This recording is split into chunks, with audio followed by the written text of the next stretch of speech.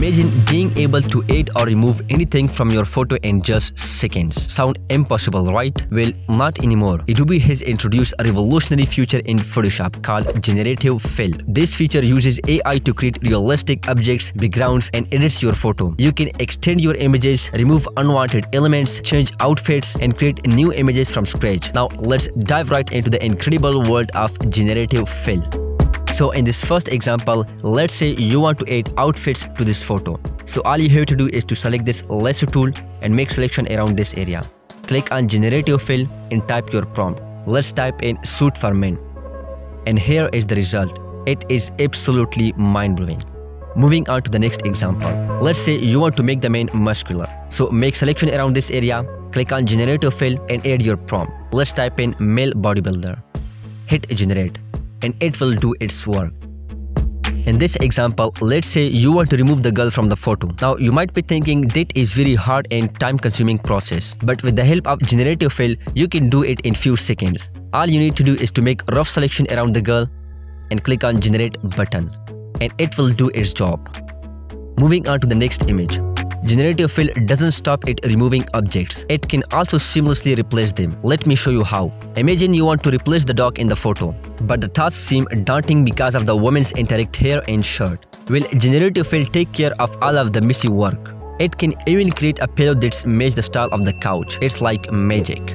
Let's focus on the power of Generative Fill to add objects seamlessly. In this case, we will enhance the photo by incorporating a necklace. Use the lasso tool once again to define the desired shape and placement of the necklace.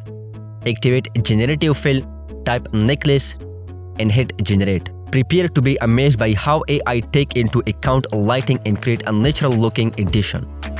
You can also add items to your photos easily. Let's say you want to add a car to this scene. All you need to do is to select an area where you want to add the car and then just type the prompt and Photoshop Generative Fill will do its work.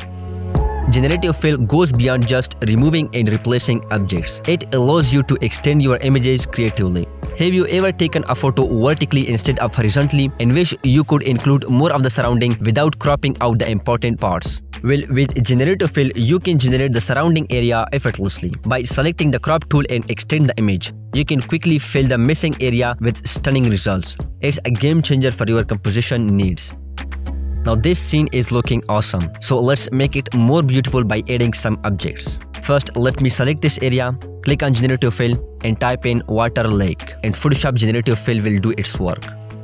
Now select these mountains and let's type in snow mountains, and these are the results. Alright, let me show you another stunning example. Let's say you want to add reflection in this photo. Let's select this bottom area, type your prompt reflective wet ground, hit generate. It will create realistic results. Reflection on the woman, the cave, and the surrounding building are so lifelike. And the best part, you get multiple variations of these realistic reflections. It's absolutely mind-blowing how you can achieve all of this with just few simple clicks. Now let's add hair to this photo. So select this area, click on Generative Fill and type your prompt. Let's type in male hair, and here are the results.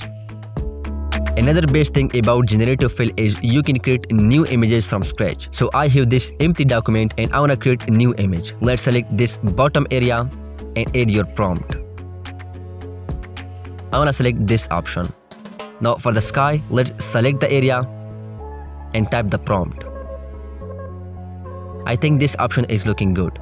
You can also add more items by just selecting the area and type your prompt. By the way, if you want to learn how to transform this photo into something like this, you can watch this tutorial. Thank you so much guys for watching this video. I hope you enjoy it. Hit the like button if you like this video. Subscribe to the channel. Also ring the bell icon so you will get notified whenever I post a new video just like this one. I'll be catch you in my next video. Till then, peace.